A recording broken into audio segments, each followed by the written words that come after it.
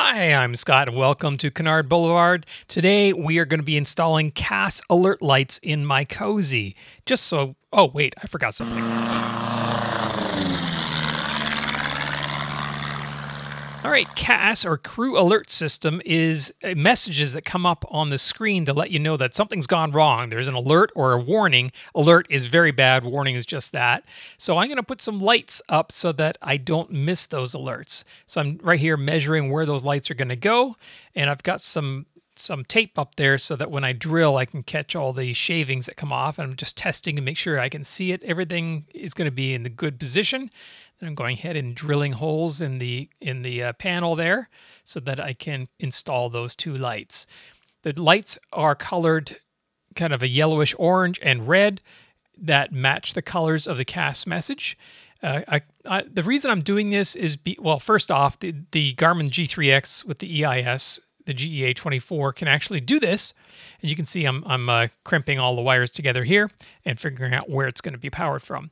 And I have CAS messages come up, like for instance, the cylinder temperature is getting too hot, and I'm missing them because I don't happen to look down, and maybe I didn't hear the alert noise. So these lights will turn on right in my face, and that way I'll know that there's a CAS message that I should be paying attention to, looking down on the screen. And as soon as you resolve that CAS message, the light then turns off.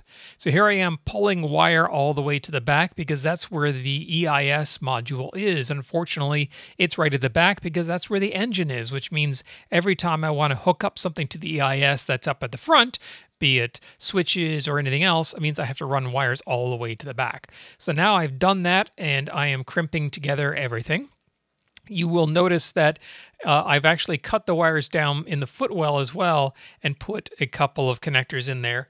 And the reason for that is because I don't know which of these two wires is which. I don't know which one is for the alert and which one's for the warning. So I put connectors on there, and then whichever one, if it's right, I got a 50-50 chance. If it's right, I'll just leave it as is.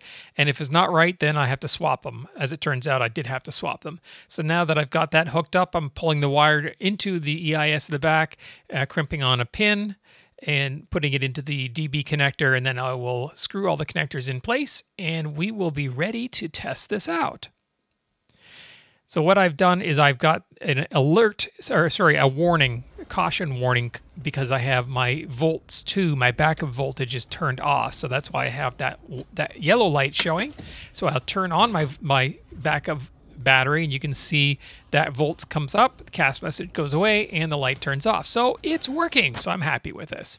This is a very short video. I hope you like what you saw. If you have any questions, comments, suggestions, leave them in the comment section below. And hey, if you could do me a favor, click like and subscribe on this video. Thanks for watching.